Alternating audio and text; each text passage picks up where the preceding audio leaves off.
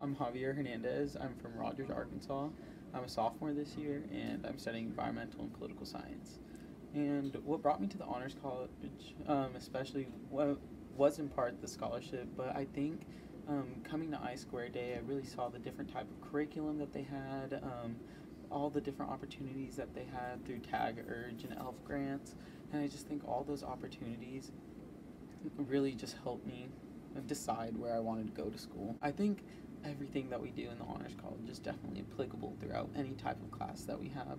I think starting off, we have the believing and the doubting game, and I think that can be put to use in any type of class that I'm in.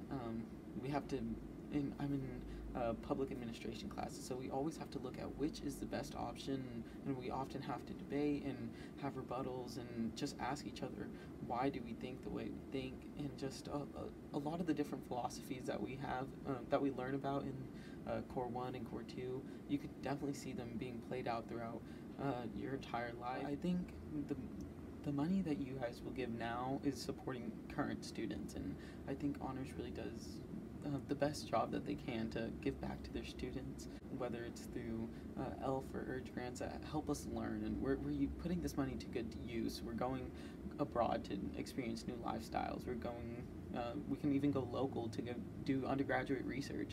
I think the money that we will be getting from the Day of Giving will be beneficial to everybody in the Honors College because it lets us experience new and different things that we wouldn't be able to experience before.